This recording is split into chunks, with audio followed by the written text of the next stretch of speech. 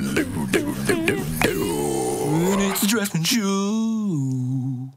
Hi, my name is Cindy, and my question is regarding the book Natural Way to Draw by Nicolaides. Ever since Marshall mentioned this in the earlier episode, I feel really strongly this is something I need to go through in order to build a solid foundation to develop my artistic skills. But the difficulty I have is that I don't know how to go about it, and I really need your advice. I know I can just take the schedules laid out in each chapter and follow it. My full-time job has nothing to do with art, but I can definitely carve out 1 hour per day for the practice. The problem I have is that Nicolaides' curriculum seems to call for a lot of live models and cast models, and none of these I have access to. I really want to keep my materials simple and focus on the drawing and not the tools. But do I just start drawing and hope for the best? So, Marshall, I was wondering how you would have structured the course if you had to make one of those based on Nicolaides' book.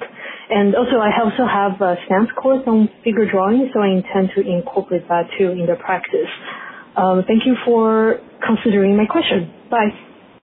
Yeah, my advice is just drop Nicolaides and keep going with my course. I'm just kidding. I'm just joking. No, this is all yours, Marshall. I've never gone through Nicolaides, so I can't. If you don't have access to a live model, here's what you can do. Here's what I have students do.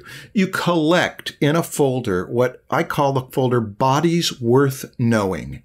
Athletes, surfers, pole vaulters, basketball players, even people that are in full uniform like football players where you hardly see the body parts. But athletes is one thing. Bodies that are worth studying, particularly when they're in motion or they're dealing with some kind of forces, but they could just be people posing in a life drawing course, in a life drawing room. That way you've got a collection of photographs to work from. Now, people will tell you it's not the same working from photographs. And they're right. But is it really that big a deal? Can you not deduce from photographs what you need?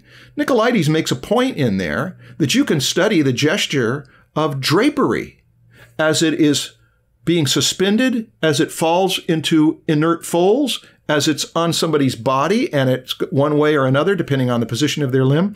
Everything, according to Nicolaides, has gesture.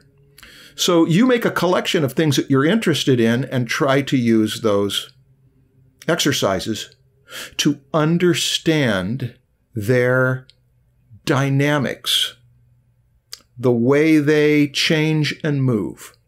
And that makes it more fun. Now, that's one answer to one of your questions. You do not need to study Nicolaides.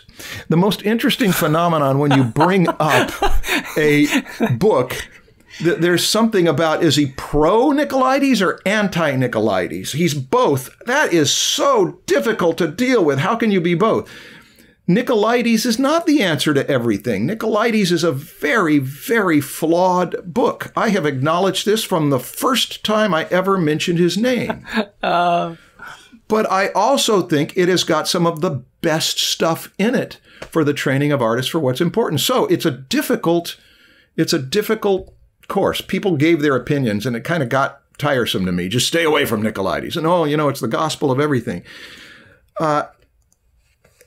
It tends to be training that if you are way over on the tight side, you could really use that gesture stuff. And if you are way over on the loose side, you could really use those right angle studies. And you can do right angle studies from Edward Muybridge's figures, because he's got the human figure in motion from the 1870s, and he shot those things on one axis and on a 90-degree axis, and sometimes even another 90-degree axis. And you can take one of those pictures and figure out what would it look like if I were looking at it from another position.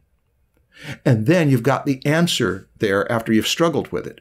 Now, that's slow motion, and that's one of the most valuable things you'll get from Nicolaides, is that you train in two opposite ways, meticulous and expressive.